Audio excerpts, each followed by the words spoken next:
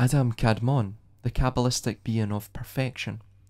So to succinctly put it, to my prior extrapolation of this concept, the Adam Elyon or Adam Kadmon will be androgynous, and thus will be the physical merging of the divine male and female aspects into one form, the ending of all dualities and dualisms present within the world, the establishing of man as a God-man if you will, the merging of man into God, of which I will touch upon later in greater detail. It is the central theme of the Kabbalistic eschatology or end times prophecy, where they wish to bring back the world to a state close to Genesis, to Tikkun and Bohu, chaos and the void. The Hebrew could mean devoid of life. Think of this depopulation agenda ongoing. They will then, like order from chaos or order out of chaos, order ab chao, remake the world anew and raise the remains of man up to a type of omnipresent superorganism. This is what Kabbalah teaches from my readings of the Zohar, primarily. So to recap, to bring back man into the fold of the pre-fall, that means prior to the eating of the apple, they have to destroy the world. They have to create the Halam HaTohu, which roughly is the world of chaos. Then they will have the Tikkun Olam, which is the world of rectification, the world that has been corrected, rectified. This again is the main concept behind the Noahide laws. They wish to remake and reorder. I hope this makes sense. So this is where this idea of order out of chaos comes from. It is a Kabbalistic precept, to put it succinctly. So continuing on, the main goals of Kabbalah. So if we look at the number 11, and specifically that of 9/11, we find something very interesting. 9/11 is significant in the occult and the Kabbalah. It may reflect the two stages of unity at the top of the Sephiroth, the Keter and Dat. 9/11 being 9 plus 1 plus 1 equals 11, and 9/11 is the 254th day of the year. 2 plus 5 plus 4 equals 11. Moreover, from a rabbi, he states that, quote, 11 refers to the conveyance of the divine light, which transcends the limits of the world within the limits of the world. Quote, the world was created with 10 utterances. He means the Sephiroth there, the 10 Sephiroth or vessels, unquote. 11 thus refers to a level above the limits of that set. Nevertheless, since it is also a number which follows in sequence to 10, we can understand that it refers to the fusion between the transcendent divine light and the framework of limited worldly existence, unquote. This is why Bush Sr. used the, quote, 1,000 points of light, unquote, allegory, coincidentally 10 years to the date prior to 9/11, on September the 11th, 1991.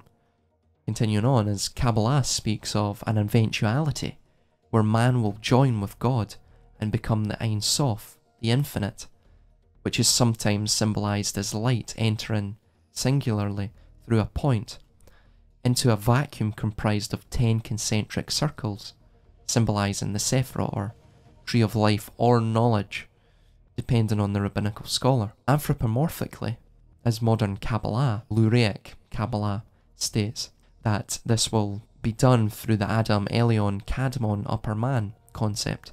As a tangential point, I will get into this later on, but we understand with the Kaaba, the Islamic holy site within Mecca, that they circle round the black stone as part of their pilgrimage, their Hajj. Now, I've just discussed as well this idea of the vacuum comprised of the 10 concentric circles and the Ein Sof, the infinite light of God, entering through a singular point through the middle of this and providing substance to the vacuum. Continuing on, the Adam Elyon Kadmon will become God, as he will be infinite and will have a collective consciousness. Again, that links to the singularity in the global brain that is spoken of by cybernetics. He will also be the union of male and female, androgynous. Just to recap, quote, nonetheless, Adam Kadmon is divine light without vessels, without the vessels of the Sephiroth. that is, the 10, i.e. pure potential. In the human psyche, Adam Kadmon corresponds to the Cicada, the collective essence of the soul, unquote. Again, goes to the global brain singularity, so we even see that within Kabbalah, they have specific terminology for the collective essence of the soul, the Cicada. Also, this corresponds to the Sephiroth as the highest point, the Keter, or crown. So, I just wish to reiterate as well, because again, this is a very important point. This really shows the reasoning behind what is going on right now. So prior to this Adam Kadmon, there will be an Olam HaTohu, a world in chaos, which will precipitate the purifying Shevira, or the shattering of the vessels, or the 10 stages that make up the Sephiroth. This will lead the world back into the genesis of Tohu and Bohu, chaos and the void. The void is very important.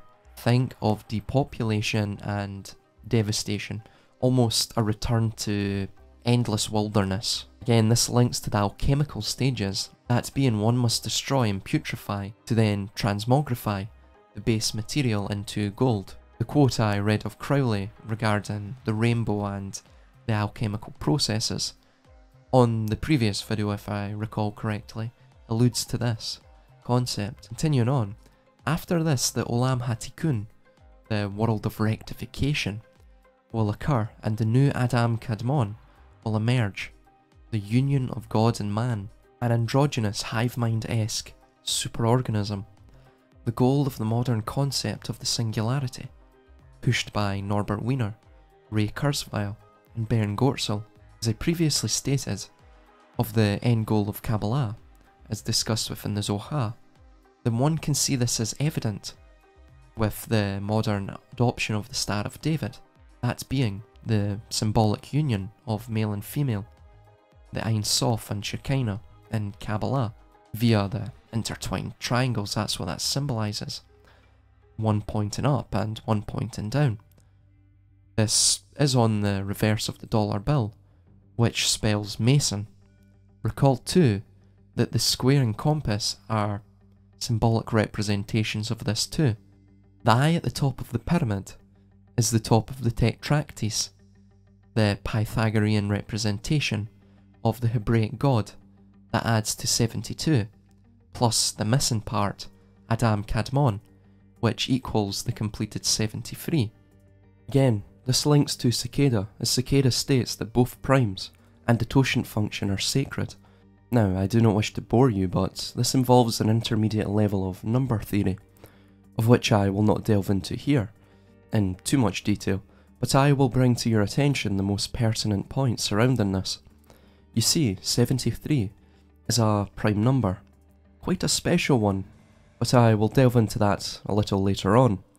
And if we understand something regarding the, quote, sacred totient function, as described by Cicada, then we understand that the formula to determine the totatives, or the number of relatively prime numbers relative to a prime, in this case 73, is phi bracket p close bracket equals bracket p minus 1 close bracket.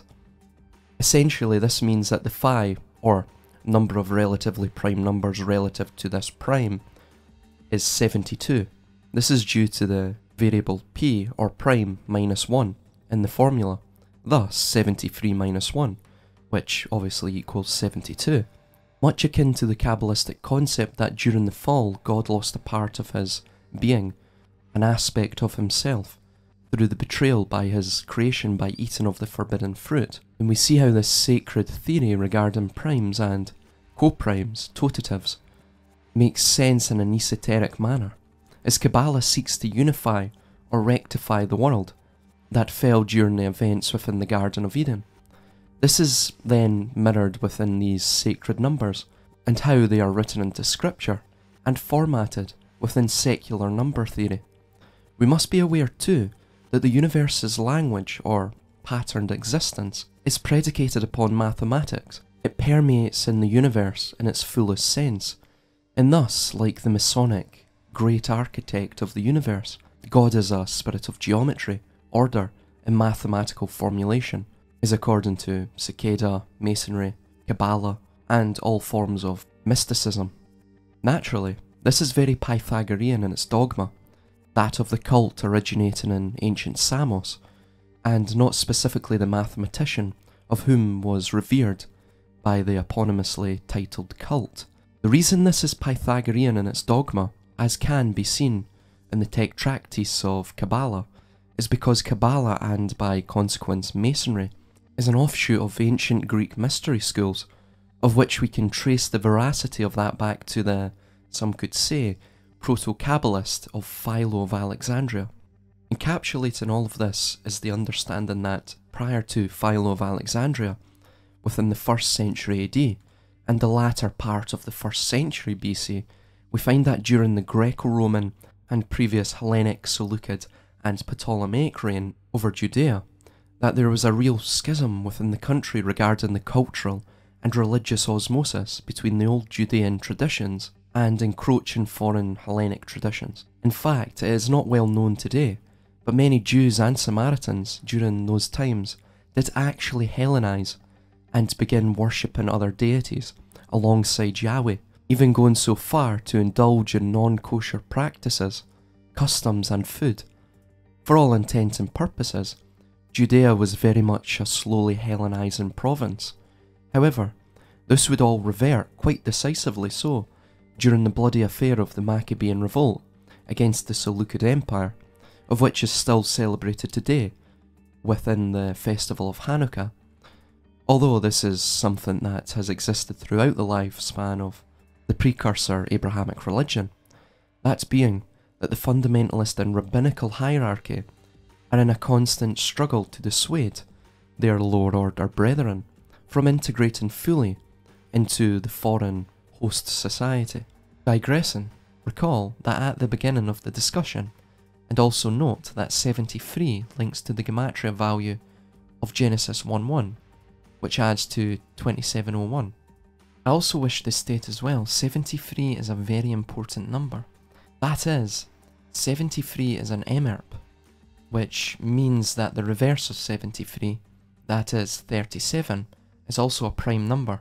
73 is the 21st prime number, while 37 is the 12th prime number. Moreover, it is a star number. Now, what is a star number? Well, a star number is a centered figurate number upon a centered hexagram, or a Star of David. Now, why is this important? Well, it just so happens that every occult number, 1, 13, 37, 73, 33, 21, it is also a star prime.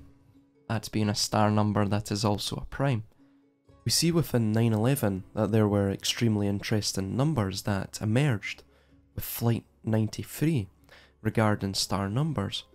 93 itself is a star number, and united comes to 73 in Gematria, a star number. And there were 33 passengers on board, which is another star number. Maybe there is no connection here, but it is quite strange the overlap of these numbers, and thus, I wish to bring this to the fore. Moreover, one of the most unique star numbers, as all of its prime factors are star numbers 13, 73 and 37, is the number 35,113. In Gematria, this comes to 222, of which has Kabbalistic significance, due to its relation to one of the terms of the Mashiach, Yeshua, or, in Hebrew, salvation through Yah, and it also has a relation to the firstborn term within Hebrew, which in turn links to the Simsum, or God's divine light creating the world. I will discuss the Simsum in more detail in future videos. However, digressing, this ties in further with the Metatron cube, which is a, quote, very complex two-dimensional geometric figure made from 13 circles of the same size. Recall, 13 is a star number, with lines extending from the centre of every circle to the centre of all the other 12 circles, unquote. It has the Star of David, essentially encircled and squared, with a square or cube clearly visible from this. This most likely links to the black cubes worshipped by these individuals, the cube on the forehead of the rabbi, of which has the Hebrew number and letter Shin inscribed on one of the faces of it. Funnily enough, this letter Shin or number Shin comprising 3 vavs or 6s. However, officially it is the number 300. Moreover, the letter Shin was designed into the logo of the 1992 Rio Conference, of which was then produced Agenda 21, the action plan for the 21st century. Continuing on, the cube at the Kaaba. The modern findings of this is a black cube monument in every major metropolis of the West, for it was said that, quote, Saturday, Shabbat in Hebrew, and Saturn, Shabbatai in Hebrew, is the reference to Saturn as the planet in charge of the Jews, unquote. Hence, the Metatron cube, it is the representation of the Keter, the crown, the highest point of the spiritual growth, the merging with the divinity, in the modern context, through the black veins of the singularity and AI. Funnily enough, the Romans and Greeks thought Saturn evil, and hence this is why Christians changed their day of worship from Saturn's day, Saturday, to Sunday, the day of Apollo or Helios. Recall too, this goes further back to Yah or Yahweh being a storm and warrior deity, also a moon deity too. Saturn has a perpetual storm in the shape of a hexagram on its north pole, and Yah was also a moon god when the Hyksos or Habaru Hebrews were pharaohs of Egypt. It is all Kabbalah. Eustace Mullins stated within his work, The Curse of Canaan, that, quote, in 1280 AD, a further development of Talmudic thought, the Zohar, or Book of Splendor, appeared. This was known as the Kabbalah, or tradition. It was based on 2 things. 1. Generation, or the fertility rites, as the most sacred word in the new instructions, which, of course, always became the G, featured in Masonic symbols, the 7th letter that is. And 2. The precept that Israel alone is to possess the future world, Vaishle, folio 177b. The Zohar, derived from the Sefer Yetzirah, or Book of Creation, which had appeared in the Babylon of the 3rd century. The 10 Sephiroth, or numbers, based on the belief that the universe derives from the 10 numbers and 2 letters of the Hebrew alphabet. This is where the 12 disciples comes in too. This later was developed into the 22 trumps of Tarot, or the 22 paths which led to the Sephiroth. This also harkens back to our discussion on the number 222 and its significance. Furthermore, in regards to United Airlines 93, the phrase United Airlines flight sums to 222 in Gematria, something else to also consider. Continuing on, in Kabbalah, evil takes on a mysterious existence of its own, which its precepts trace back to the physical appearance of life on earth, or Adam. Kabbalah claims that Adam throws the entire stream of life out of balance, and that the Church, or Christianity, by formalizing the physical existence of the Adamite people on earth, have become a problem which must be resolved. This is the essence of the basic anti-life principle underlying all Kabbalah, and its heir, Freemasonry. These precepts declare that Satanism, or Kabbalah, will achieve its final triumph over the Church and Christianity, thus ending the dualism of the world, the struggle between good and evil.